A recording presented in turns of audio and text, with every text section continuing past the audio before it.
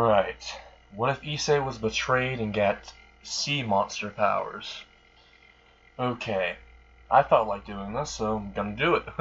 Alright. Issei woke up in a deep cold sweat. Was having odd dreams.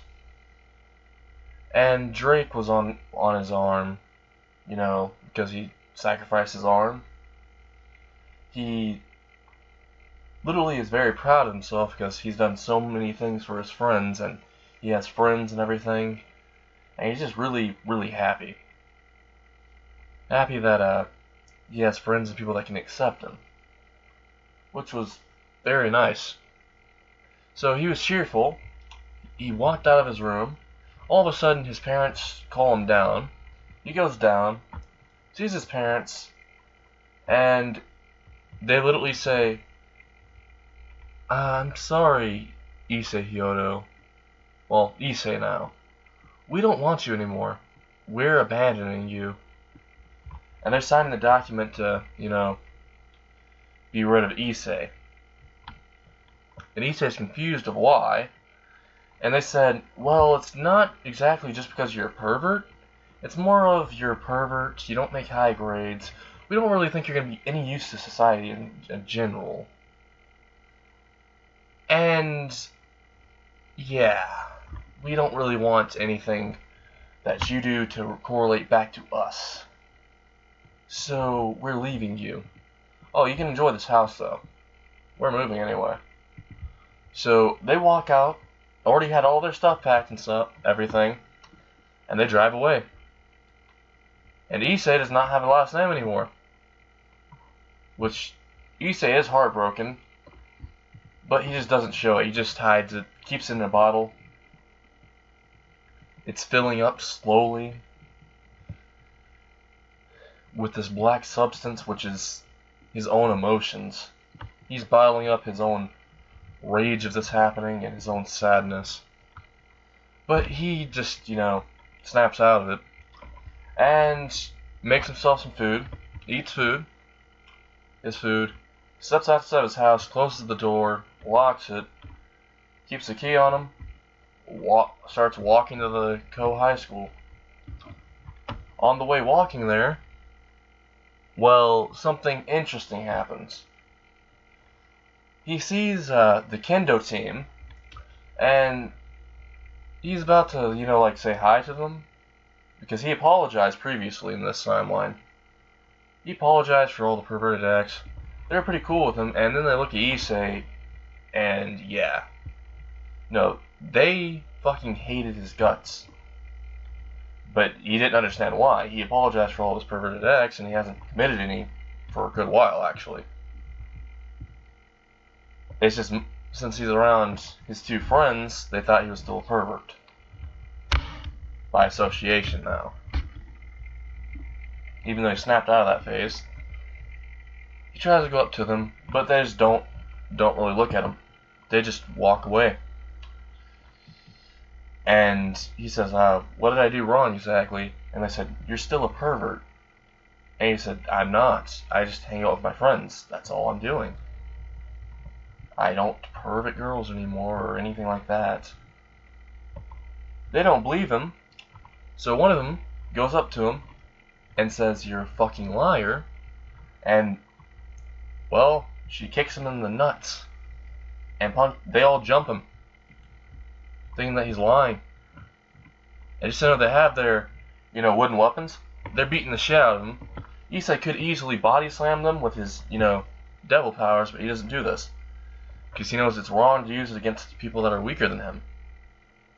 And Issei's still the kind guy. So he lets them do this. They walk away. Issei gets up. The bottle's still filling up in his mind. Well, in his very soul. Filling up a little bit, and Issei just shrugs it off. And, just starts walking to school, all beat up and bruised. Walks to the front gate, everyone's staring at him with disgust. For no reason, what he assumes. And then his two friends, which he was about to walk up to and actually talk to, both said not to get near them. That he's just some freak. That they were just using him for a cover. Nothing more, nothing less. We just pretended to be your friend. That's what they both said. And they said, oh yeah, also, the ORC wants to talk to you. And we're joining the ORC. You've been replaced. Which I don't know his friend's name in the anime. But I'm going to say that one of their names is Zach. Zach and Cody, okay? If you know the reference. Well, good for you. So Zach and Cody both walk away. Issei's devastated. The bottle in his very soul itself is filling up a little more. Almost overfilling. It's about halfway full. Issei is just very distraught. He goes to class. Everyone in school is staring at him with disgust. And he doesn't know what's their problem. Until he hears whispers, and they said, didn't he try to rape those girls? You know, Koneko, Akano, Rias and all of them? Scum like him should just die. And Issei did not do such a thing. And he literally openly says this. They don't believe him though. And he is furious. But he goes to class anyway. Because he doesn't want to be tardy or anything. He actually, you know, isn't late or anything. He's pretty much a model student in this What If. He goes all the way up to his classroom, opens the door, everyone stares at him with pure disgust. Some of them look like they're about to vomit from just his presence of being there. And the teacher literally just has the face that says, why do you even exist? And he says this out loud, which Issei is very shocked and very pissed off about. He just feels very hurt because even the teachers are seeing him like he's garbage. And they don't believe him whenever he says that he didn't do it. Which he does plead his case to them, but all of them ignore him. So Issei goes to sit at his seat. Koneko is right behind his seat, punching him in the back. And Issei, trying not to, hit her, make his case worse, is currently almost failing because the teacher's continuing to speak. Issei points it out that Koneko's punching him in the back, and then she punches harder. And the teacher just ignores this. His back is currently bleeding. And it feels like her fist is trying to go through his back. Which is very bad and messed up that this would happen to him. He's currently in his mental state. Like he just zoned out of class completely. Zoned out of the pain. And then he heard a voice saying, you, young one, are going to not like what's going to happen to you.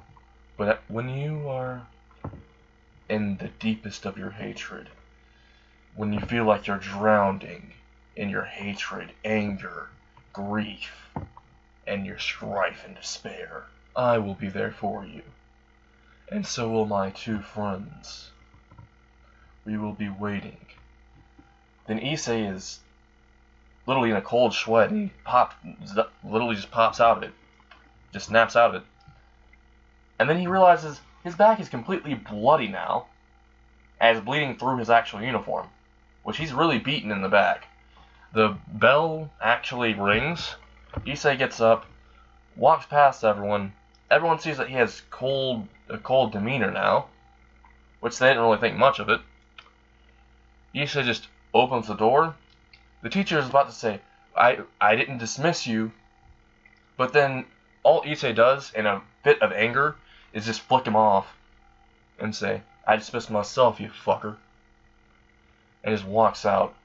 And Issei literally can't believe what he just did. Neither can any of them. Issei walks to the cafeteria. The lunch ladies look at him with disgust, and they don't give him his food, which Issei is very pissed about, because he needs food. He needs the lunch. They don't give him the food. He's waiting in line. They give everyone else the food. They don't give him it at all. And then he says, "You forgot mine." And they just look at him with disgust and said, "Oh, I'm sorry. We don't feed insects. No. We don't feed the rats." And then Issei literally just looks at them with pure hatred, gives out some bloodlust, which honestly shocked Konako. Just a little. And they said, "Okay, I guess we'll give you something because we feel bad for you." And they're like, sweating bullets. They give him some mashed potatoes, a little steak, and one little milk carton. Not really that much, though. Very little. Issei goes to sit down.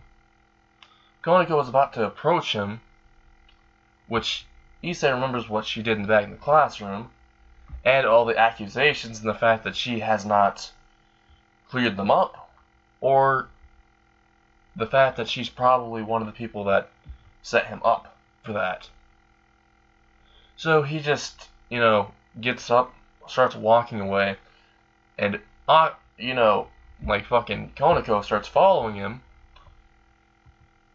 and then Issei just says, "Fuck off, you goddamn bitch." Which Konako is about to punch him, and then Issei literally just looks her in the eyes, with the most fragile looking eyes. Like, he's completely disappointed. Konako actually stops for a little.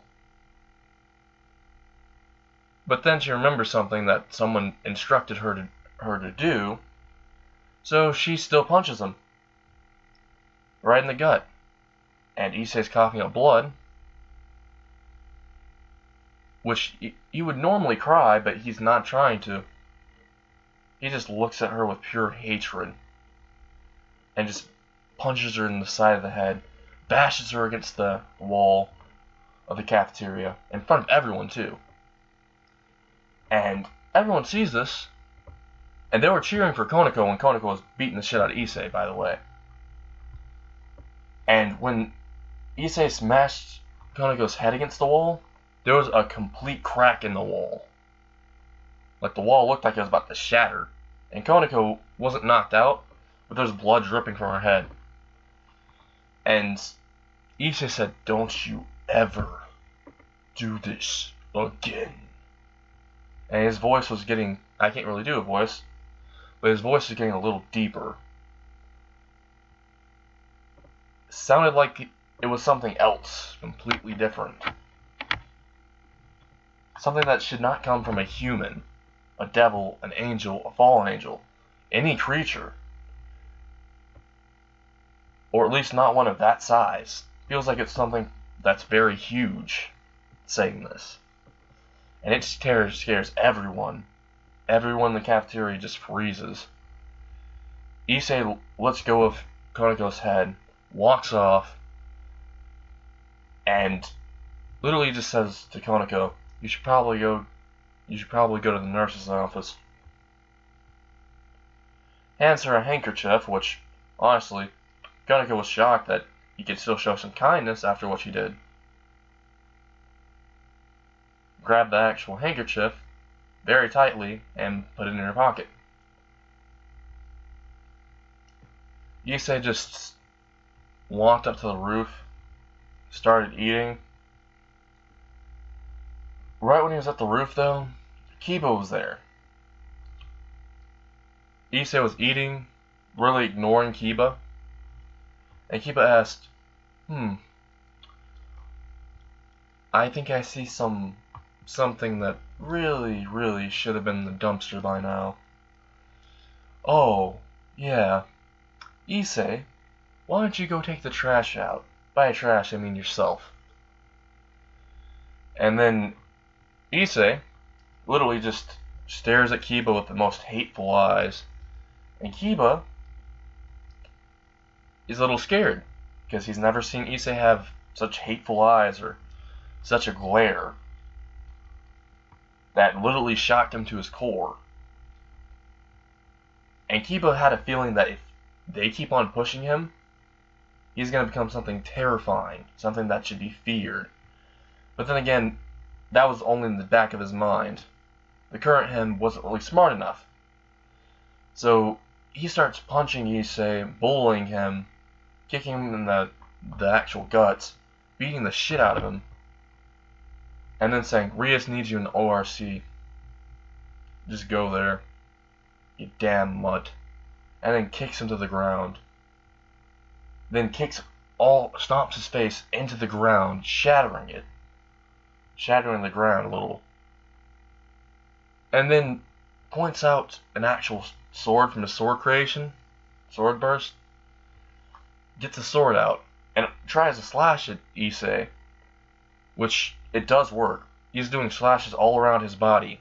There's numerous slashes.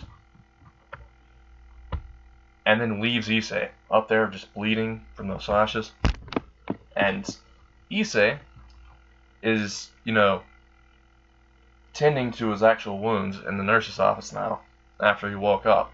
Because Kiba beat him to unconsciousness, which he had a strange dream he couldn't remember.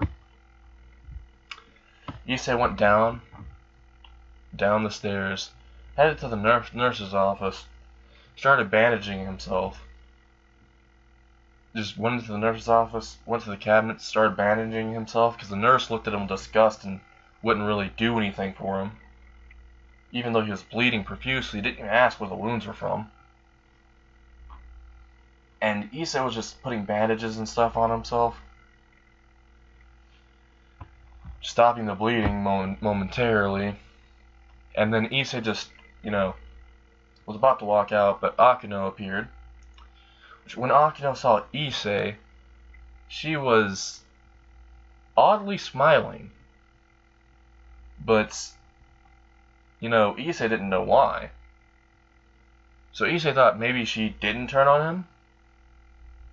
As Issei was about to talk, all of a sudden, he got electrocuted.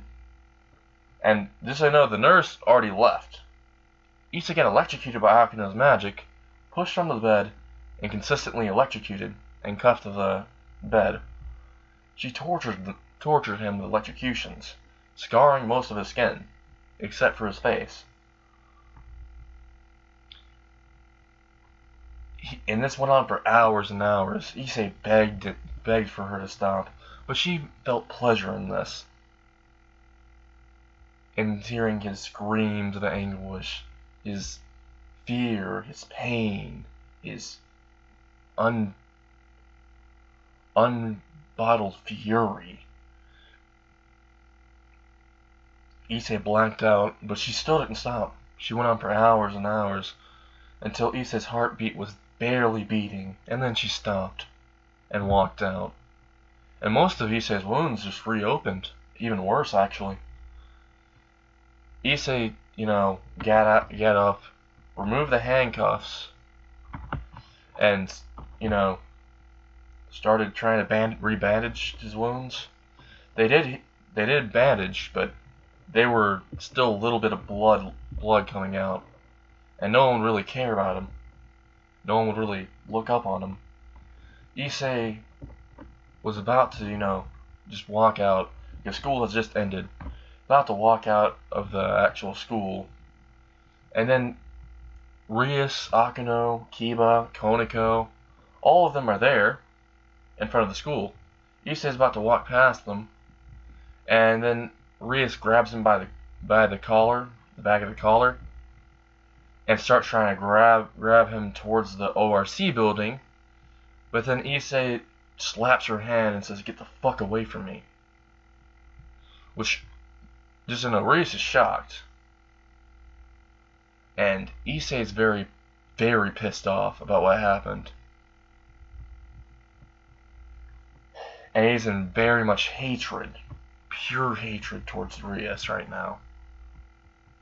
And then Rias says, "I know you're mad, but I just want to explain why this happened." And Issei wanted to know what happened. So Issei said, you know what? I would follow you, but I have a bad feeling that if I do, I'm not going to survive. Or you're probably going to try to kill me or something. And I prefer, if you guys are going to betray me to my face. And he gets the most angriest look. The boosted gear comes out, and Drake is already pissed off about what's happening to his host. Even though Drake doesn't like Issei too much, but just enough to barely consider Issei a friend. They don't have too deep a relationship, but it's not too shallow either. Issei just walks off, is about to head home, and then senses powerful signatures of energy in his home, which Issei is thinking, I should probably not open the door, but you know what, I'm curious now. And Drake says, I don't think you should open the door. And then Issei just tells Drake, well, if I don't open the door into my own house and see what's happening, if I try to run anywhere, wouldn't they just track me down? And, yeah, Drake was surprised because Issei is acting very smart about this. Which, you know, Drake is starting to like him a little bit more. And says, yeah, that's true. So, I guess you should go in. Which Issei walks up to his door, does a deep breath, opens the door, sees no one there, walks in the barrier that was set in front of the door, sees all of them there. Issei sees that Asuya, Akeno, the Leviathan, person who's crowned Leviathan, Sonya and Azazel, Sir Zex, all of Rios' barrage that I didn't mention were there. And yeah, Sonya's barrage was there too, and so was Sonya. They all looked at him with pure disgust, and Sir Zex said, we're here to get rid of your pieces. You're no longer needed. You've gotten rid of most of the problems that we really couldn't do before, but now you're really nothing. We don't need you. And you're very perverted and disgusting, which Issei says, I'm actually not a pervert. You guys have been loping me in with my two friends. Which Sir Zex did not like this disrespect because Issei talked out of turn. So all Sir Zex did was appear in front of Issei, smack the shit out of him, punched him in the gut. Issei was profusely bleeding out of his mouth. And then Sir Zex didn't stop there, smashed him against, went up towards him more after Issei was backing up, grabbed his head, dragged him towards where the table was, slammed his head on the table, and just literally walked back to his seat and sat down.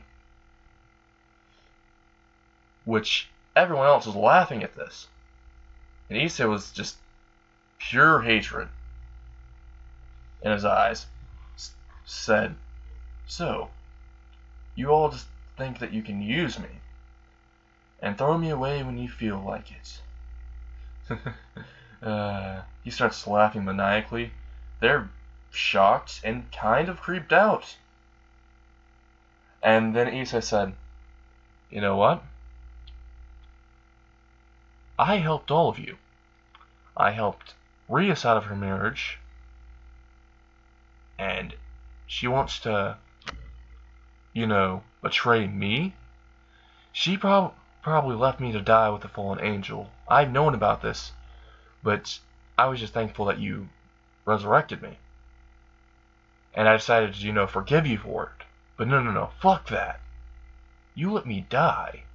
And Kiba, the Holy Sword experiment, I helped you through it. I was there by you. I helped you. I gave you information. And Asuya, when you were abducted, what did I do? I fucking saved your bitch ass. And then whenever you need someone to comfort you, I was always there. I lent a helping hand to all of you. And Akeno, didn't I tell you to embrace your fallen angel side too? All of this means nothing to any of you? I helped everyone here, and you just want to betray me. thinking I'm useless. Then Issei just laughs even harder about this and says, you know what? You can take these goddamn pieces back. He literally gets Drake out, rips into his own chest, removes all the pieces, and throws them at them. Make sure that he hits Rias in the fucking forehead with 3 of the pieces, and the rest slamming against Sir Zex's face. And then he says, you know what?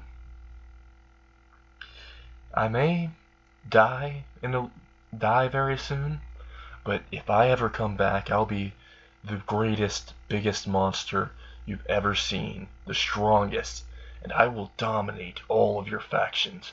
I will mercilessly slaughter all of you, and you will feel my wrath. And his eyes turn blue, and they're very scared because they've never seen Issei with so much hatred and bloodlust oozing from him. And Koneko, before Issei, is about to pass out, says that it was all Sir Zex's orders to do this, and Rias' orders that she didn't want to do any of this, but Issei could hear it, but just didn't care anymore. Issei about to pass out, but had just enough strength to leave the door and flip them off. Went up to the door, flipped them off, was staggering, closed the door behind him, and started running out, almost tripping every time he started doing a single step forward.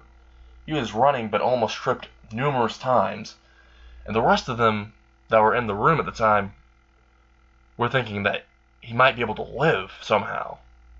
So they just went out and tried to hunt him. They were hunting him. And Issei was running past the actual park that he was originally killed in. And he was devastated. Looked at the park one last time, said, well, this is where I died the first time. Why me? Just why? Drake was talking to him saying, that was tough. You know you're about to die though, right, Issei? Issei said, yeah, I'm definitely going to die, but I want to fulfill my promise somehow. Then Drake said, I'm pretty sure you will, partner. I don't know how, but I can sense your resolve. Something deep inside of you saying that you can do this. Then Issei smiled, and Drake on the inside was smiling a little bit too, because he cheered up his friend, what he calls now a friend. He didn't understand the feeling before, but he was happy that he had a friend now. All the way until a light spear goes straight through his heart again, just like in the anime. Light spear goes straight through his heart again, and he looks down and he says, not again. I don't want to die like this. And then 3 more light spears just went downwards, raining down on him, through his knees, through his arms, through his neck. And there was 2 in his chest already.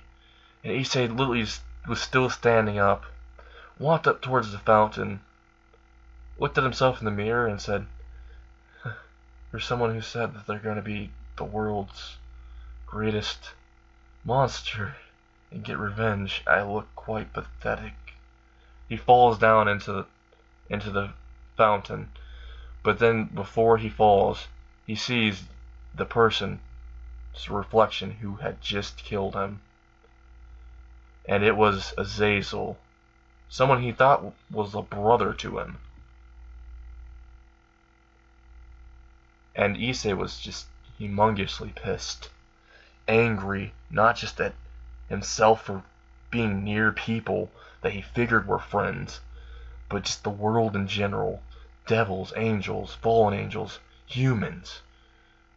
Everyone was just locked in with their own greed, their own desires, using others. He just had enough. When he fell into the fountain, all of a sudden,